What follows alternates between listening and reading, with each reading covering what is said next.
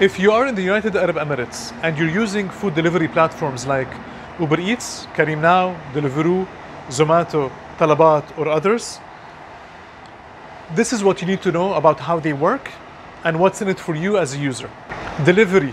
How many times have you called a restaurant that you've ordered directly from and they say the food is on the way, and you call 20 minutes later and they give you the same excuse? The difference: when you order, you have a driver.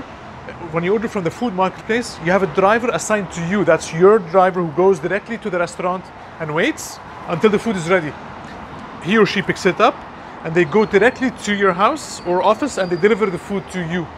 That shortens the amount of time needed for the delivery and also has a higher chance of getting the food hot and fresh. You're also able to pay with the app of the food marketplace.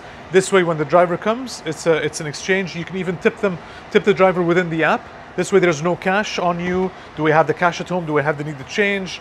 And so on. So it's a simple transaction of thank you, and you pick up the food, and that's about it. So the payment processing is a contributor as well. The variety of food and the different options that are available, the searching capability, the navigation, especially when you're not sure what you want to eat and from where, and the menus are clear, decent pictures, decent images, offers. The food marketplaces are competing a lot with each other, so you get a lot of offers. It could be anywhere from 10, 15, 20% off the food price, and sometimes there have been offers for a short period of time that lead to 50 and 60% reduction in the price of the food, not the delivery, the food itself.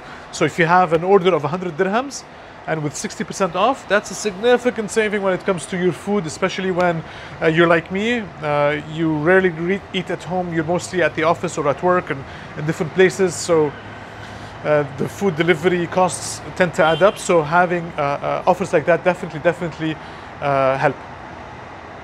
Customer service. Not all of the food marketplaces do it well. The ones that do it well, they have a quick response time.